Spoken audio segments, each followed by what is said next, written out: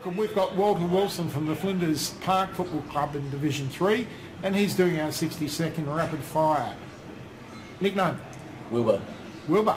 Yes. 3 people you would like to have dinner with, alive or dead? Oh, that's a hard one.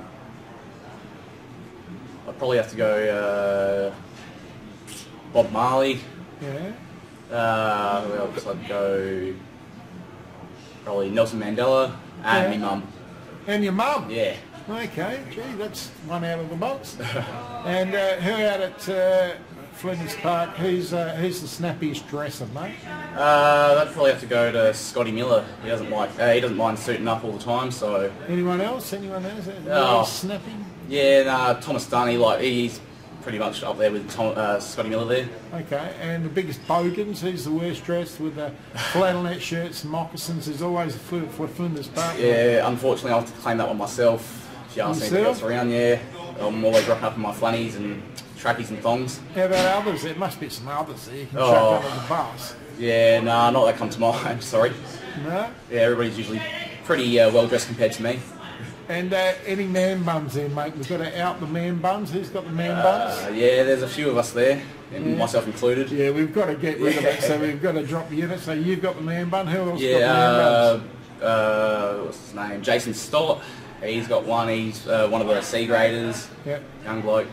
Another one would be Lukey McDonald. Yep. And who else? That's what comes to mind at the moment. Sorry. And Kenneth hasn't got a rule yet to just get rid of man buns. They have got to be able to take it out of football. Nah, he hasn't brought anything yet. Hoping he doesn't bring in at all. Who wears the most hair care product while they're there at Flinders Park? Oh, I wouldn't have a clue. Bit of the old mousse? No? Nah, yeah. I do use a bit of it myself, but other than that, I'll probably get Scotty Miller doing the same. Scotty Miller? Yeah. Okay, and who hogs the mirror there at Flinders Park, you reckon? That'd have to be Chad Comer. He hogs it. Flex, yeah. Likes the flex and the most. Yeah, he likes the flex. He spends a bit of time in the gym. Okay. So yeah. Who comes to training with the best stories after their success on the nightclub circuit with the ladies? Oh, that'd probably have to be Cooper Seacamp. Any others? Generally, there's a few coming with some really good stories. Yeah, you hear a few bit from Thomas Dunn as well. Okay. Every now and then a bit of from Kieran Hall. Okay.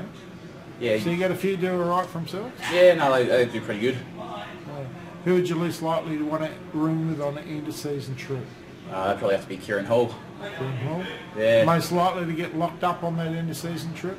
Probably have to go with either Kieran Hall or Kieran Johansson. Yeah, excellent. So you dropped a few in tonight.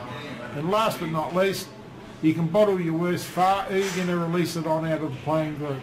Oh, I'd probably have to go with Oliver McDowell. Fantastic. Thanks for doing our 60 seconds with. Thank you. Thanks, Walter.